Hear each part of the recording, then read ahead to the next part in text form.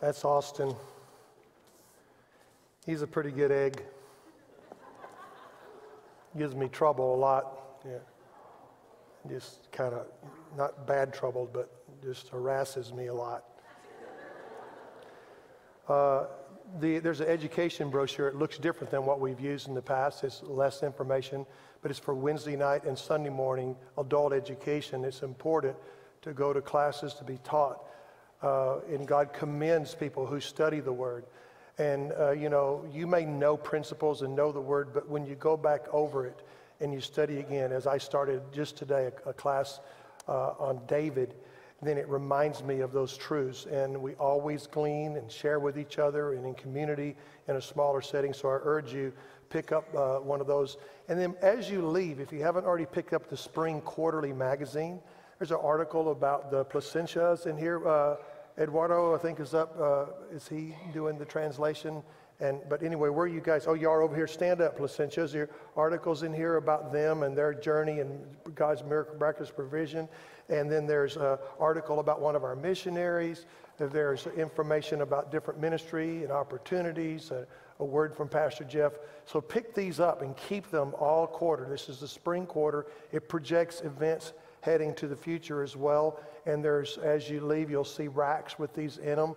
But be sure everyone gets one of these. It's a very important piece of communication.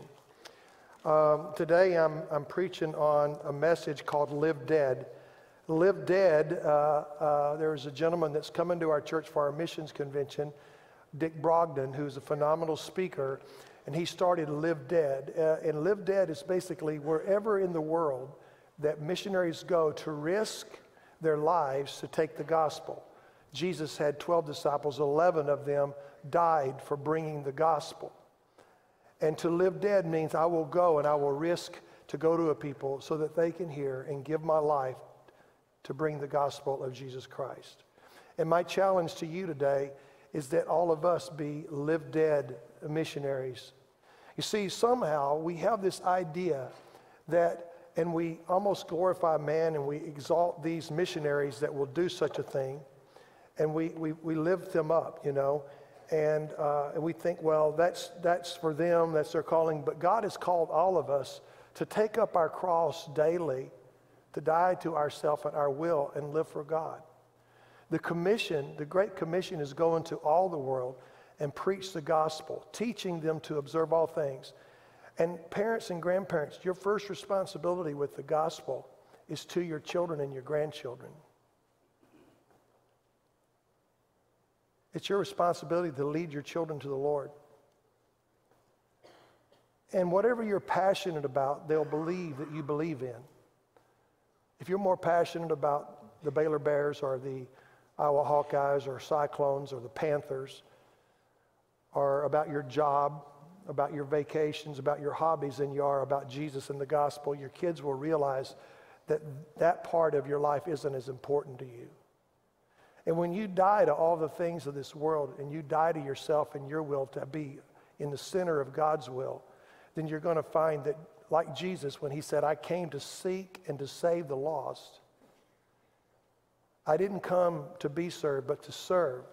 And when our lives emulate that, and we're dead so that Christ lives in us, and that very being in him flows through us, that we might have Christ speak through us with authority and power to impact the world around us, then I will tell you for certain, you will bring in the harvest. People will come to know Jesus Christ. But kids that grow up in the church and they don't follow the Lord, that's going to happen even if you do everything right, because we all have an individual will and that child can decide. But let me challenge you. It's not just to bring children to church as a parent and a grandparent. Well, I always brought them to church. No, you lead them to Christ. You set them down. You're the first responsibility to teach them. Sunday school is a great mechanism, but it's a support to the family. And somehow we've abdicated the teaching the Bible of our children to the church when God never intended it. It says to love the Lord, Deuteronomy 6, with all your heart, soul, mind, and strength, and to teach the statutes of the Lord to your children and to their children. That's our responsibility. So if we're too caught up with our lives, with our earthly life, with our food, with our entertainment, with our making a living, with everything that ends when you die, then we're going to miss giving to the next generation. And it's what's happened in the church, the gospel of Jesus Christ, and training them and putting the word. The Jews put us, the devout Jews put us to shame in how they teach their kids. They memorize the word, they plant it in their heart, and how they raise up their children to be God-fearing people. And we need to rise up and take responsibility, people. So first, I'm going to challenge you to live dead. To live dead. Live with your earthly life not mattering. Paul said, for me to live is Christ, to die is gain. He also said that I live, nevertheless not I, but Christ lives in me. And what the problem is we have religion on the outward side, that which we do that is a struggle and an effort. But what we need is Jesus from the inside to flow out of us to the world. Jesus on the inside to change us by the power of his grace. As the songwriter said, the song From the Inside Out, your will above all else, my purpose remains. The art of losing myself and bringing you praise. The everlasting, your light will shine, that we will be a light, that Jesus' light shines when all else fails. Never ending, your glory goes beyond all fame, that your glory be known, that my life brings you glory, God, and not my personal gain or fame. My heart and my soul, I give you control. Consume me, burn in me from the inside out. May he fill you up and burn in you on the inside to the out. And now you have God in you, Christ, the hope of glory, the Spirit flowing from within you outward, as opposed to trying to grab a hold of the railings, of the stairs, of being good enough and striving and walking and going toward God in your own effort from the outside. It's an inside job that Jesus only can do.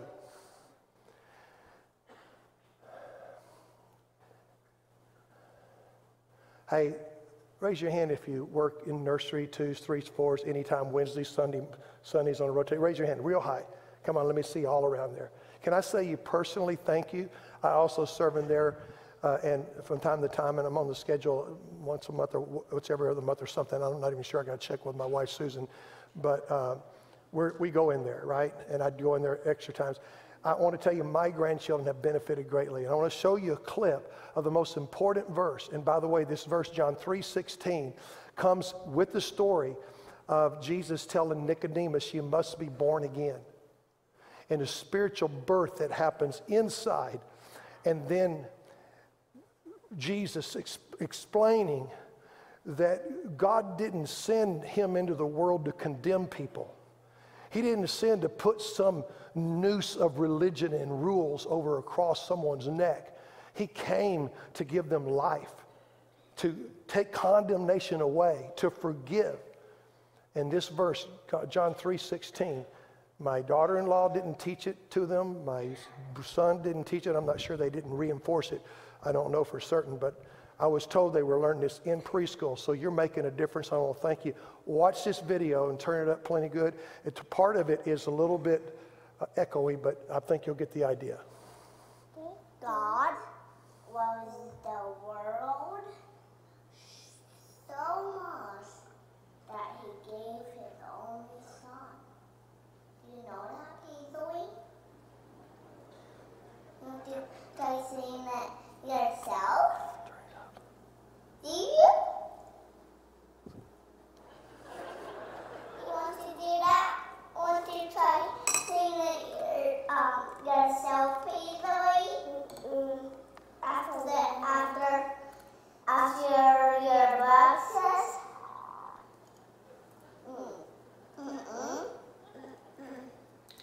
Let me tell you that you will recognize the words I want to say it. God, Jesus. No, God loves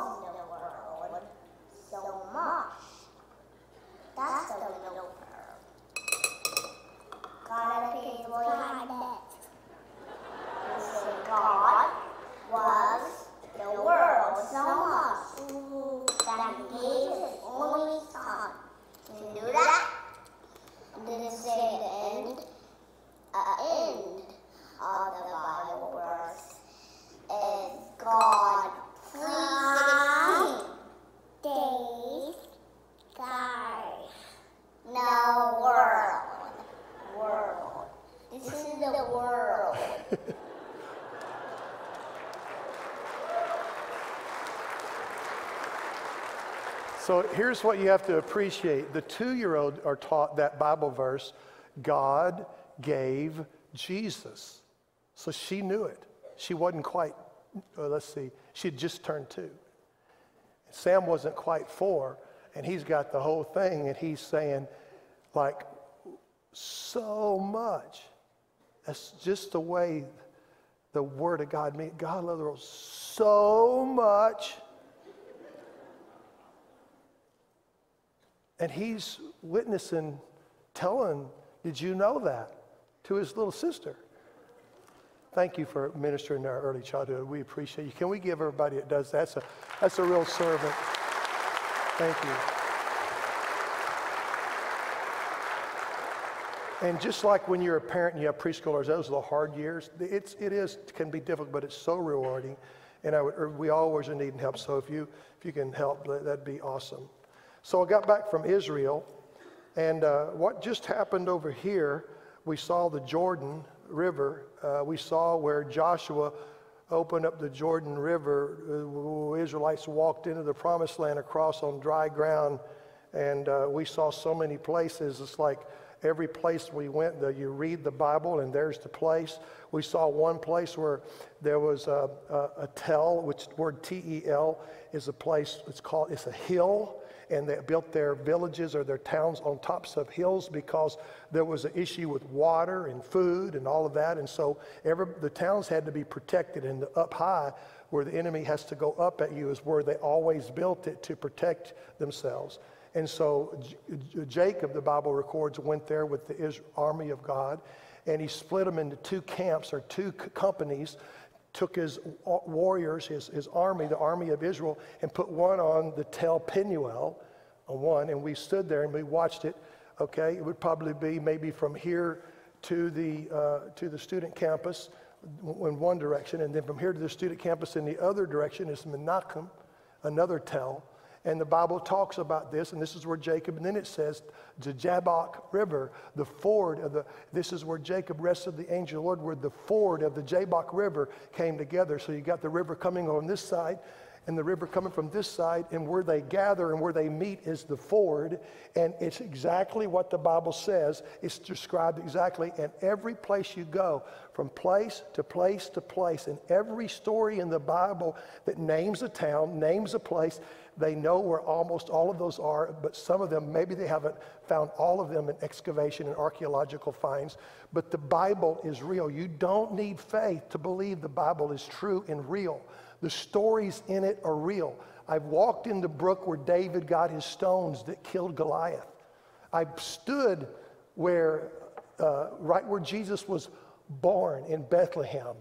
It's marked through the ancients. It's been marked. Right where he was crucified. I've been right there, right by it. And right where he was buried. It's plain and it's clear. It's there. It's documented outside of the Bible. This book is real. Faith applies what we know with fact that is true, decides that I'm going to submit myself to the God of Israel, the truth of this God who has put this book down and gave his son. And I'm going to tell you right now, if you haven't given your life to Jesus, I hope you cry out to him today and say, here's my life fully. I want to live for him. And I want to be baptized in the waters of repentance, the baptism of Jesus and repentance of John. Here's chapter 6 says about what happened over here. Well then, because he's talking about amazing grace, should we keep on sinning so that God can show us more and more of his wonderful grace? Of course not. Since we died to sin, how can we continue to live in it? This is Romans 6. Or have you forgotten that when we were joined with Christ Jesus in baptism, we joined him in his death? For we died and were buried with Christ in baptism. That's the picture of going under the water, that we believe he died and rose again. He was buried and rose again. And just as Christ was raised from the dead by the glorious power of the Father, now we also may live new lives, raised to live a new life. The old things are passed away. Behold, all things become new. Verse 5, since we have been united with him in his death, we will also be raised to life as he was raised to life. We know that our old sinful selves were crucified with Christ so that sin might lose its power in our life. See, we're saved from sin, not saved to wash sin so we go to heaven. No, he doesn't want you to live weak and sinful. He's called us to be a peculiar, holy people. So Christ says, so we were crucified with Christ so that sin may lose its power in our life. We're no longer slaves to sin. We can't say the devil made me do it. We're no longer slaves to sin. For when we died with Christ, we were set free from the power of sin. And since we died with Christ, we know we will also live with him. We live with him. And so it goes on, it talks more and more and makes that very plain. Now, take your Bibles, if you have them, to John chapter 4, if you will. John chapter 4. Show some pictures of Israel. This wall on the screen is a wall up on Mount Gerizim. It's a place. It's actually just down, just a little bit down toward the valley from there. But it's an old site of the Samaritans, and where they worship God. And they had built a temple there, and in that temple, the Samaritans were, when the Babylonians took captivity, some of the Israelites stayed up in the north country here, and the Samaritans were Jews that had stayed behind and didn't leave Israel in the captivity, and then they ended up marrying others that weren't Jews and weren't of the God of Israel faith, the faith of Abraham, Isaac, and Jacob, the God of Abraham, Isaac, and Jacob. And they married heathens that had false gods, and they brought within their temple, they brought other gods. And so they had a mixture, and you could see the signs of that in the archaeology. And so this wall in this place dates back to it's ancient Shechem here, and it dates back to 4,000 years ago, Abraham. And this altar, keep going to the next picture. There's another wall, same thing, it's really old. Go ahead, next one. This is an altar that either Abraham or Joshua built, one of the two. They're not positive. But this is the temple. And see, for the Samaritans, they believed that the true place of worship was Mount Gerizim here, okay? Mount Gerizim, not the Mount, Holy Mount, Temple Mount, not the place in Jerusalem, but here, right? And so this has to do, did Abraham offer up Isaac here, his son, to die at the altar? Did he offer him up on Mount Gerizim? Or was it like the Jews said, in Jerusalem, on the Temple Mount, a holy place? Where's the holy place? So we went to meet with Samaritans. There are 811 living Samaritans, 811. A couple of hundred of them live in the Tel Aviv area. The rest of them live up in this region of Samaria where we were. And we had a speech by the guy next in line. His father, our grandfather, is the high priest for them. And we got a speech by this guy who was explaining that this is the holy place and Jerusalem isn't. They still are saying the same thing in John chapter 4. Now I'm reading from the NLT, which Dr. Nunley says is a very good translation, the best being NASB, the New American Standard Bible, because it's the truest to the Hebrew. But the NLT here, I'm reading from it, and it adds a couple of things that are very pertinent, that are accurate in the story, namely that your version might say we're supposed to worship on this mount or in Jerusalem. That's what the woman asked. And it adds Mount Gerizim. Also, there's another picture, keep going. Jacob's well. This is Jacob's well that he built. Remember I told you we saw where Jacob wrestled the angel of the Lord there, where the Jabbok River ford comes together, and you got Penuel and Menachem. That's where Jacob It wrestled. That was a mighty time. And next picture is the same thing. This has got a church built over it, but this would have been just out in the wilderness, just outside the city of Sychar, outside Shechem, right there in the valley between the two mountains, one being the mountain of blessing, which is Mount Gerizim, and the mountain of cursing, Mount Abal, which you can go to another slide, maybe see what's there. There's another picture of Jacob's well. This is actually his well. It's very deep, and people drink out of the water. It's still there. Okay, this is not if it's the place. It is the place, and they mark it with churches. They mark holy places with churches, so they've built a church over it. Go to the next slide. I'm not sure if there is a next one. Yeah, right here. So down in that valley, that's between the two mountains there, you can see the mountain of blessing and the mountain of cursing, Gerizim and Abal.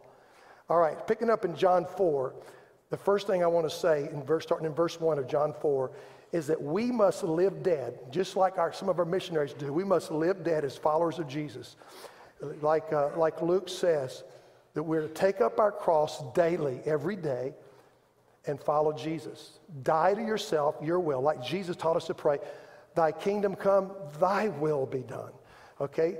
And we must live dead so that the gospel can go to everyone.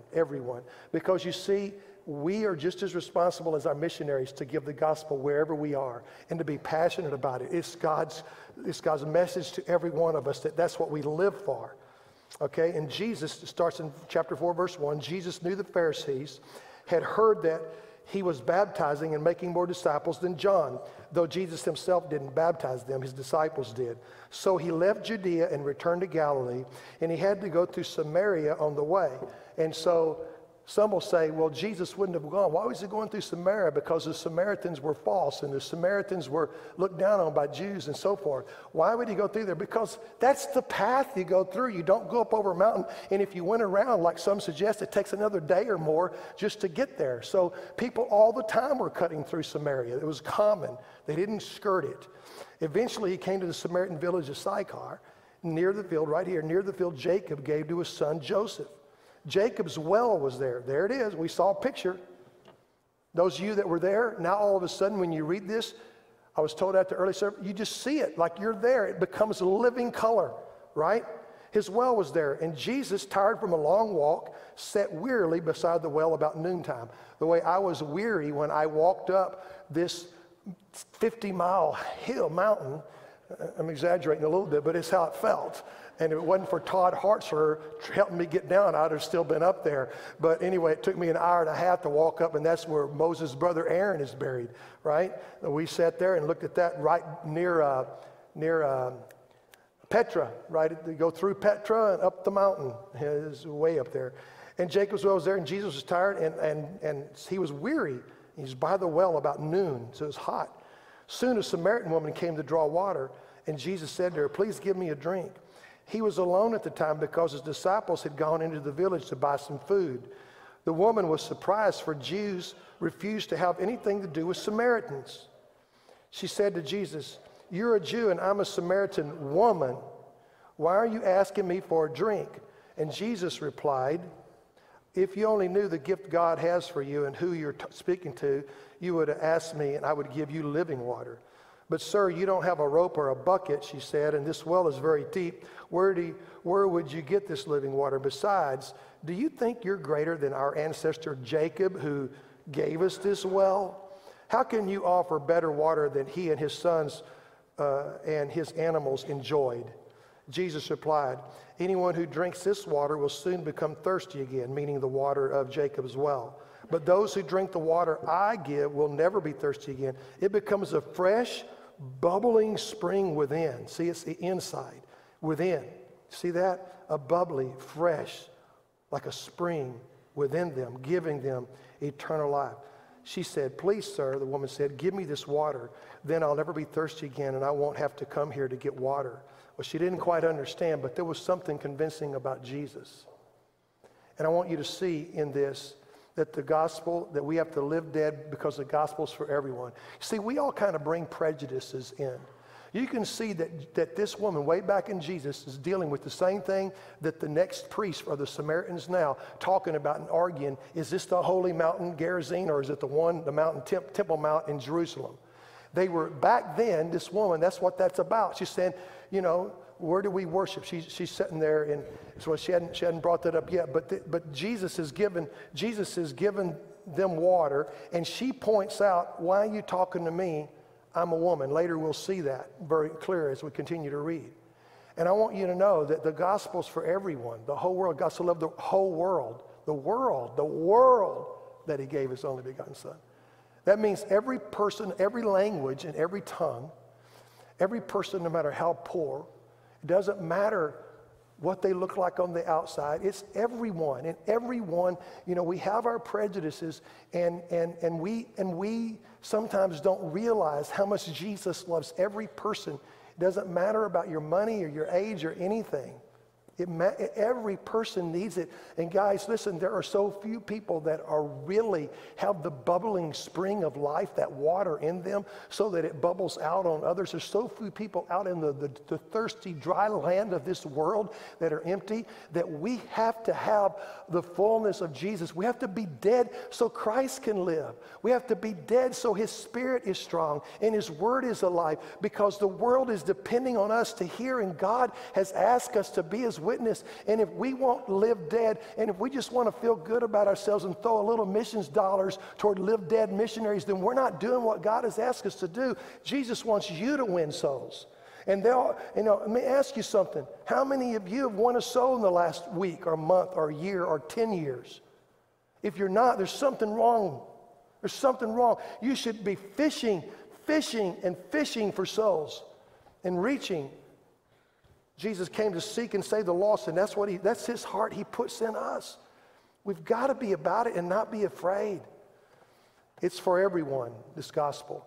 We have to live dead so that none of our prejudices stop us from going after every living being, no matter who they are, sick, no matter who they are. With leprosy, you see it in the life of Jesus, it didn't matter. He went after every person he met. And the second thing, if we don't live dead, Christ can't live. Because if we're alive, he can't live. See? And so we keep reading, and you'll see it really clear with Jesus, that he had died to himself and was alive to his Father and was doing the purpose and the will of his Father. And so it says, Jesus said in verse 16, picking up the story, go and get your husband, Jesus told her. I don't have a husband, the woman replied. Jesus said, you're right, you don't have a husband. For you've had 5 husbands, and you aren't even married to the man you're living with now. You certainly spoke the truth, she said. No, Jesus said, you certainly spoke the truth that you don't have a husband. Sir, the woman said, you must be a prophet. I thought, brilliant. She figured out he was a prophet, right? I find that kind of humorous, actually. Verse 20, so tell me, why is it that you Jews insist that Jerusalem is the only place of worship, while we Samaritans claim it is here on Mount Gerizim where our ancestors worshiped? There it is. Jesus is dealing with the same thing they're doing right now. The Samaritans are still arguing that Gerizim is the holy mountain. Still today, we were there. We heard it, didn't we? Shake your head if you was with me. You heard them talking about it. They were telling us how the Jews are wrong. It's not Temple Mount. It's not in Jerusalem.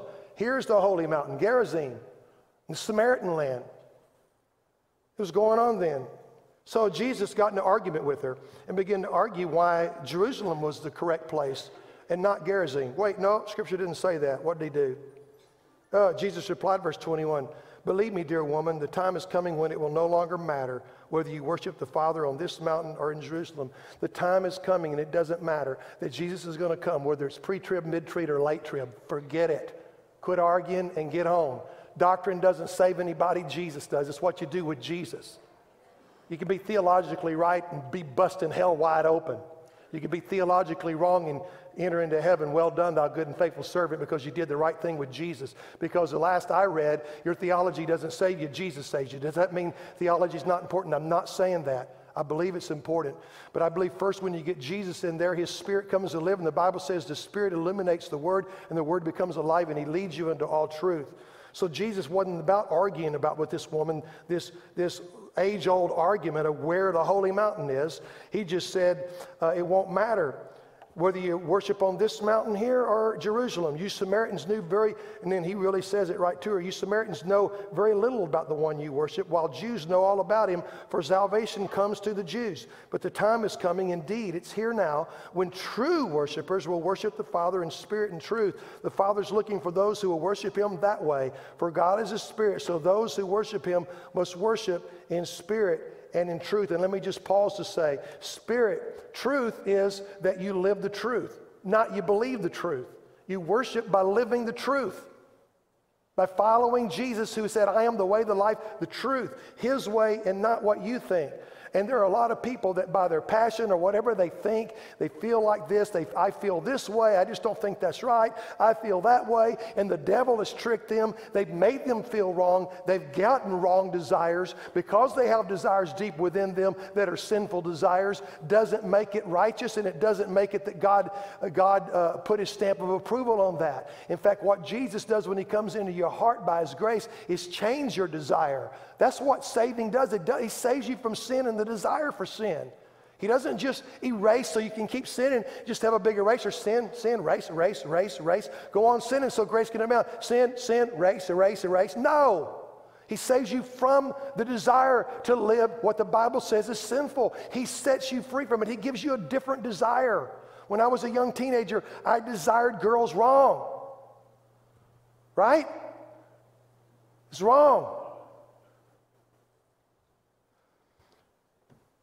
My timing was off. So I'm just telling you that God changes your desire and he gives you power to live out in obedience to his word. So you worship him in spirit and truth. And spirit is like, with passion. If you're not passionate about it, no one's going to believe you. Are you more passionate about Jesus? Or the Hawkeyes? Did I already say this? Oh, I thought I said it in early service. I already said it in here too. Maybe you need to hear it again. Cyclones by Baylor Bears, right? Passion. Did I mention Kim Mulkey? Yeah, she's coach of Baylor Lady Bears. You're talking about passion. She says if you don't believe in something, why are you doing it? And I'm telling you, the reason people don't follow God is because we don't really believe it, because we live half-hearted and apathetic, because it's not our passion, it's not consuming, it's not a burning fire for God. Can I just say something? Churches that don't have Sunday night church, it's because that church is backslidden. Because when the awakening in America happened, people couldn't get enough church just Sunday morning. They wanted more of God. And the problem is that we feel like that's a noose around our neck because we don't have a desire to want more of God. And sometimes you can't be here because there's physical reasons, work and other things, responsibilities. I get that. But most of the time it's just because we're lazy and we want to live our earthly life and we don't want to use the energy to get here and seek God and worship God and go after God. Pursue God. You don't like that, do you? The woman said in verse 25, I know the Messiah is coming, the one who's called Christ. When he comes, he will explain everything to us. He goes, okay, you're not going to talk about it. We'll just wait till the Messiah comes. He'll tell us where the true mountain to worship is. In verse 26, Jesus said, I'm the Messiah. He told her, I'm the Messiah. Just then his disciples came back, and they were shocked to find him talking to a woman. See that? Because he shouldn't have been talking to a woman. But the gospel's too important not to talk to a woman. Women are valued. You see, it's culture that has devalued women in other races. It's not God. You hear me? Not God. In fact, Jesus turned that around, and Paul said, in the kingdom of God, there's no male nor female, no slave nor free, and there's no Greek or Jew. We are all children of God. But none of them had the nerve to ask. They were afraid to ask Jesus, what are you doing talking to a woman, Jesus? You know you're not supposed to be doing that. They didn't have the nerve to ask. And he says, what do you want with her? He said, or why are you talking to her? Verse 28, the woman left her water beside the well and ran back to the village, telling everyone, come and see a man who told me everything I ever did. Could he possibly be the Messiah? So the people came streaming from the village to see him. She became an instant testimony of what Jesus had done and called her out. Now I want to show you something. If you don't die, Christ can't live. You see, Jesus used a word of knowledge. Jesus had the Spirit in him. Jesus was able to see through. Jesus was able to talk to her, and Jesus' life was full of Spirit, and so it brought conviction, and she recognized him and went to tell what had happened and became telling the story about it. And let me tell you something. If we don't die, we can't have the Spirit of God to quicken us and lead us as we share and remind us of Scripture and help us be full of wisdom, how each person is different, how to talk to them about Christ, and how to pray what is God's plan so you can win people to Christ, because you all are different. You have differing gifts. It could be a dinner club you could use to invite the lost. It could be a sports club. It could be a bicycle club. It could be anything. It could be anything that you put together where you bring a Christian or two, and then you bring a few that don't know them, and you put them together, and you ride bikes together. You cook together. You're interested in playing bridge, which I don't understand. I think it's beyond my intellectual abilities and doesn't interest me, although I got to be careful because my 89-year-old mother used to play that, and she's pretty smart, so I don't want to insult the bridge players, so forgive me. But whatever it is, you get a plan. You ask God if you care. You say, God, give me a plan. I can win somebody. How do I do this? How do I influence them to let them see that Jesus the Messiah is the real deal and worth following? You can do it. You know, our getting together with people that are lost is just to be kind as Christians. That's not enough. We have to be intentional.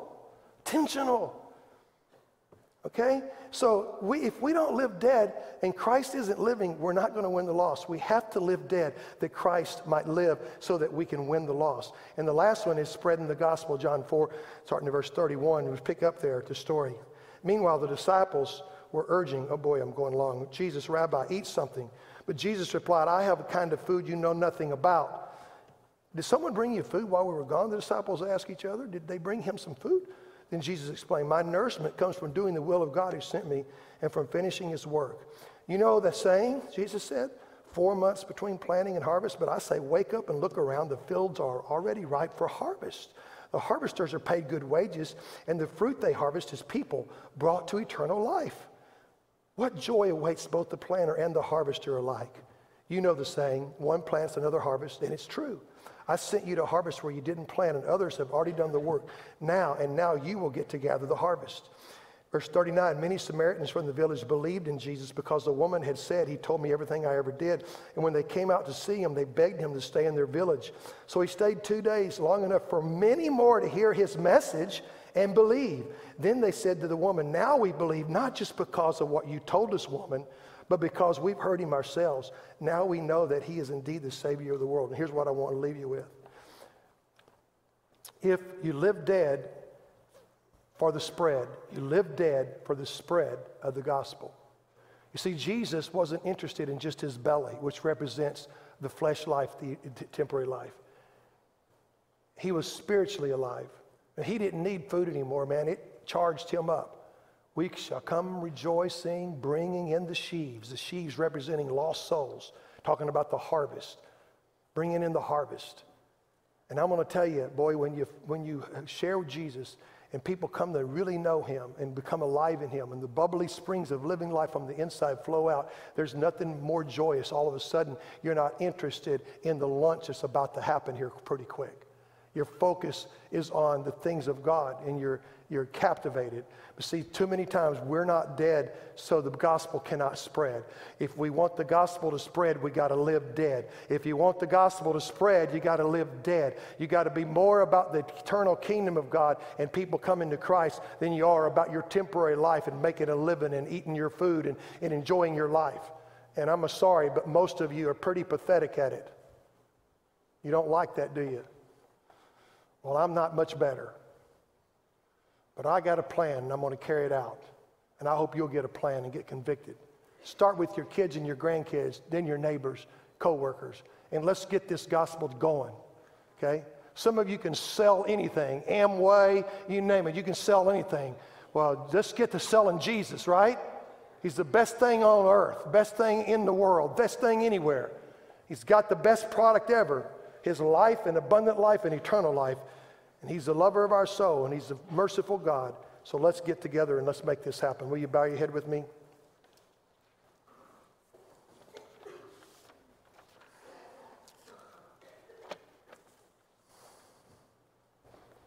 You're here and you need Jesus to forgive your sin and like come on the inside. You find yourself struggling trying to act like a Christian, but you just don't have that inside witness and the life of God inside you. And you want Jesus to just fill you up. With every head bowed and every eye closed for the respect of your neighbor. Just close your eyes, if you would, everyone.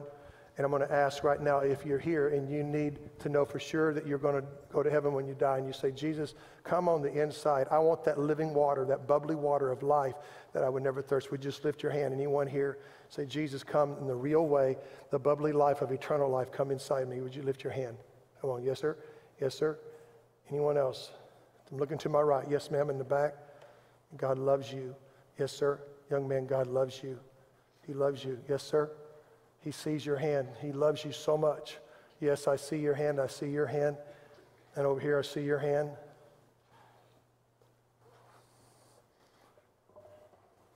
And how many of you say, I want to be a carrier of the passion and the fire of God, of the gospel of Jesus, the good news? I want to say, God loves the world so much that he gave his son Jesus. Do you know that? I want to start winning souls. Raise your hand up. Say, I'm going to do everything I can. I'm going to do everything I can. I've got to compel them to come in as Jesus taught that my house be full. I've got to share this gospel. I need the power of your Spirit to help me, to guide me. I need your strength to be a witness and to win the lost at all costs. That I die so that Christ might gain and might live. Take up my cross, not my will. The food Jesus said he had was to do the will of the Father. That fueled him. And seeing this Samaritan woman, sinful woman, be forgiven and receive eternal life.